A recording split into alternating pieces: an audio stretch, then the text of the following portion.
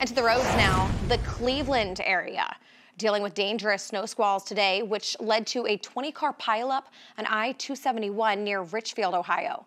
Storm chaser Brandon Kopic is driving around this area, and he joins us now over the phone. Brandon, a terrifying situation along I-271. What's the latest on the pileup, and how bad is it? Well, as of about 10 or 15 minutes ago, I did not hear anything about injuries. Thankfully, it didn't look like most of the vehicles were impacted too severely. There were a few truck-on-truck incidents, but for the most part, it was a lot of vehicles, but it was just a lot of banged-up hoods.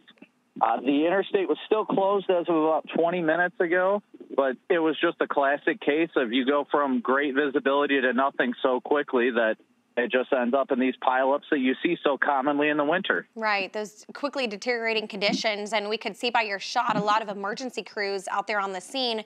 Where were you located at the time of the crash? I actually was heading down the southbound side of 271, was going in that direction, and I had heard about it over the scanner that they were calling for mutual aid due to multiple vehicles, and was there about 20 minutes after it happened. Okay, so you were traveling southbound. So you're mentioning closures. To your knowledge right now, are any lanes still shut down? I am not aware if the lanes are still closed. About 20 minutes ago, it was still closed, but they had a bunch of records, the semi-records, standard records. All those vehicles were in there trying to move the vehicles, but I'm sure it likely is still closed due to them having to do a full accident report of it with so many vehicles.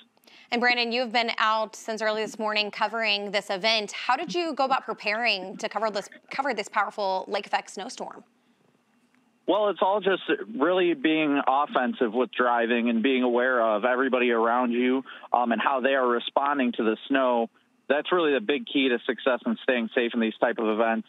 I headed out this morning, and just the goal always is just to help as many people as you can. We always just try and help people out of ditches and make sure they don't have to worry about spending money on a tow and things like that, because you never know how people are doing. It's always good to leave a positive aspect on somebody's life, and you want to just make a difference in the world. Right, and you're doing great work for so many, and it's greatly appreciated, I'm sure. Storm chaser Brandon Kopic, thank you so much for being with us, and stay safe out there on the roads.